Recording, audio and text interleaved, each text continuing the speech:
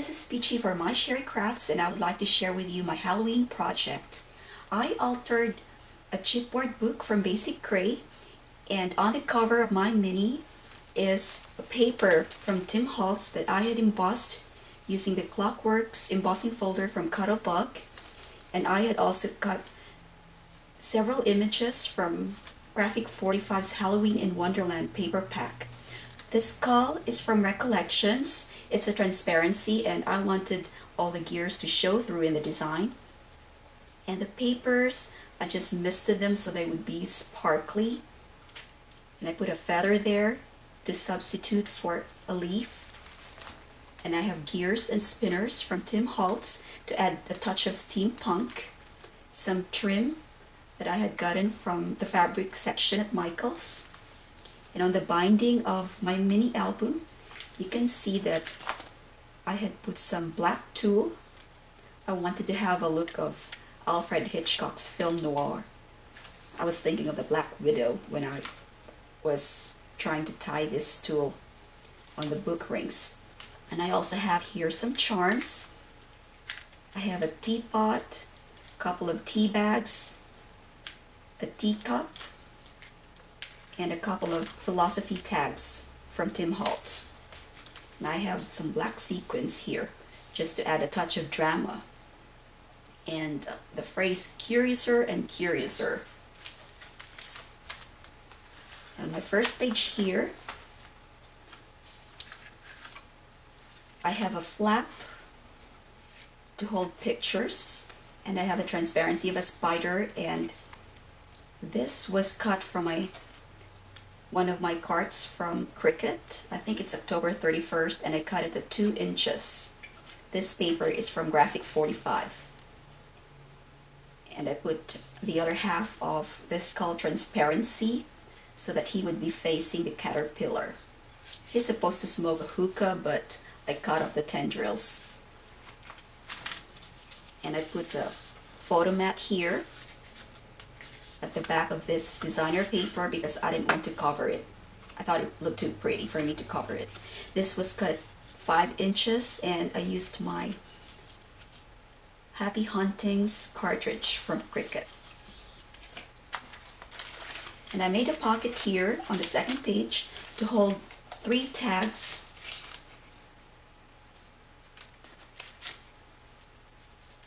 And here's the third one. This is misted using one of my glitter sprays. I love the ones from Lindy's Stamp Gang, and this is what I used a lot. These are frames from Spellbinders, and I love the pumpkin theme in this whole page.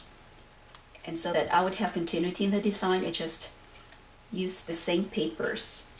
And the background paper here is from the Offbeat paper pad from Basic Gray.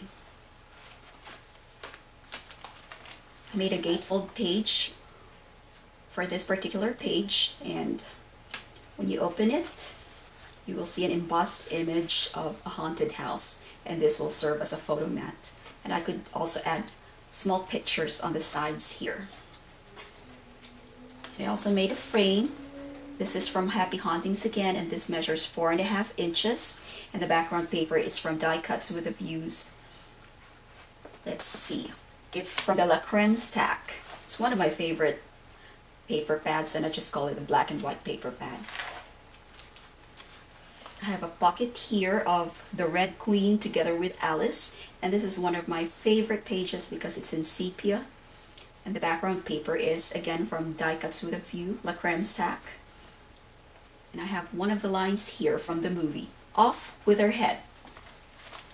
But when you pull up one of the tags, which says "off," I use some Scrabble tiles, and I just ink the edges to make it look more vintage. It says here, "Perhaps it was the Queen." And this label is from Spellbinders. I embossed it with Skeleton Scroll from Cuttlebug, and this was cut at 2.5 inches. I used my Cricut for this, and these bats are from Recollections from Michael's. And on the reverse, I would use it as a photo mat. I like making little collages for my tags and for my mini albums. I also do the same thing for my cards and my ATCs. And here, another line, Curiouser and Curiouser. This is Alice with a keyhole. And the Queen, I added some scrolls here.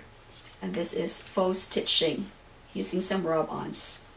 This fiber is from Recollections. And I put some tulle. And these frames were cut at 4.5 inches. And I used my Happy Huntings cartridge. This paper is from Die Cuts with a View. And on my next page, I have Tweedledee and Tweedledum. And they have pumpkin masks. I think they're one of my favorite characters in that particular book. Through the Looking Glass and Return to Wonderland. Here they are again. And I put pom-poms at the end of my tag just to reflect the orange pants that they're wearing. I think they look adorable. And I also have, let's say, I call this a mini folder. I have this tendency to hoard my paper, and I feel kind of sorry when I use them. And when I finally use them, I try not to cover up the design. Hence, you could see me using the reverse instead for my photo frames. It's the Red Queen again with Alice. And here are a couple of flowers that are layered and misted. And I have a brand here of a moon with 3 stars. And on this page, well, the design for this is actually horizontal, but I cut it in half and I layered it, and I placed a window on top of it to frame the whole design, so it looks as if Alice is surrounded by these tiny goblins, and the rabbit there has this concerned look in his face. And when you open it up, you can see more photo mats. So my mini album actually has a lot of spaces for pictures. And I also wanted to echo the same shade of purple, so I used this paper from Basic Gray. It's from the Erie paper stack, and I cut out the keyhole and surrounded it with stickles. And I also scored the sides here so that I would have the shape of a door. And I have a keyhole here. When you open this trifold page, I just have just the main design for the page, nothing on there, because I also like this particular piece of paper. This is a transparency from Recollections from Michaels. And the pocket for this page, I have the rabbit here. And you might be wondering why I have these photo frames loose instead of adhering them to some pages. It's because I might want to write some journaling at the back, and if I would adhere them to the pages, then it would lose its versatility. I have a tag here with a Jabberwocky, and I had cut a piece of gate from the October 31st cart, and I wanted it to seem as if the Jabberwocky was caged and he's about to escape. And to add a touch of whimsy, I had a flight pattern here at the bottom. Here's another frame cut at 4.5 inches. And I have a tag here with sequins, and I had an inchie of the Red Queen pointing at this spider. I think she's about to tell him that she would also be beheading him, but I love her guts. For the pocket tag here, what I did was I folded a piece of triangle, then folded it again, and then I trimmed one of the sides. So you can see here that there are actually 2 pockets. And I paper pieced the design, and I just embellished it with liquid pearls. And this brown pearls here are from Viva Decor pearl pens. And these flowers were also misted, and I added some feathers to make it look like they're leaves.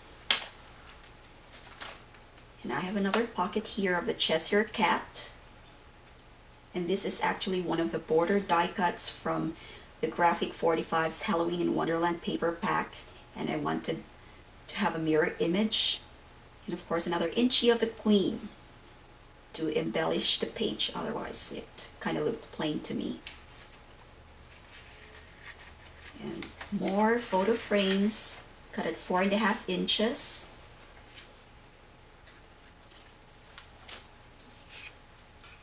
And I have another tag, and I just put enamel accents there. I just drew some scrolls freehand. Okay, and for the second to the last page, I have Alice and the Mad Hatter and the rabbit and the dormouse, and they were all having a birthday party. And the border punch here that I use is from Martha Stewart. Just added some pearls. They are actually liquid pearls, so I could vary the size. And I have a pull out here of another mini folder, and what I did was I cut an 8x8 piece of paper in half, cut it in half, and then I folded it again so that I would have two sides of 4x4 inches. And then I punched holes here on the 1-inch mark and again on the 3-inch mark, and I just threaded a piece of fiber there, tied it at the back, and then I glued down a piece of Prima flower that somehow coordinates with the color of the rabbit's outfit.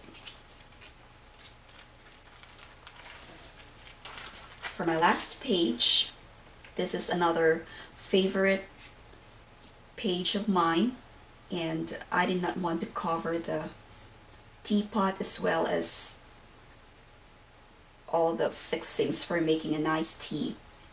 So I just put a transparency there so that I could have a pocket for tags and for photo mats. And I have another trifold here so I could have more pictures. And I have the phrase, "At last, we thought you'd never arrive." And this paper is from Tim Holtz Lost and Found paper pack. I added a transparency there from Michaels for pictures, and I have the die cut of Alice there trying to point at whoever will be on that picture. And I have this frame that I cut at 3 inches. This is from Happy Hauntings. And on the other side here with the teapot and all the cups is another photo mat. I just left it blank there. And this was cut at 4.5 inches. At the back of my mini is a cream piece of paper from the Die Cuts with a View paper pack that I embossed with skeleton scroll. Then I inked the edges, and I printed on the same piece of paper the words that the Mad Hatter had spoken in parody of the song Twinkle Twinkle Little Star. His version was, "Twinkle twinkle little bat, how I wonder where you're at. Up above the world you fly, like a tea tray in the sky." And I have a brad of a little bat there, trying to hover over the whole frame. So there you have it. You've seen another mini, and thank you so much for watching, and I hope that you'd be joining us for our challenges at My Sherry Crafts. Have a great day crafting.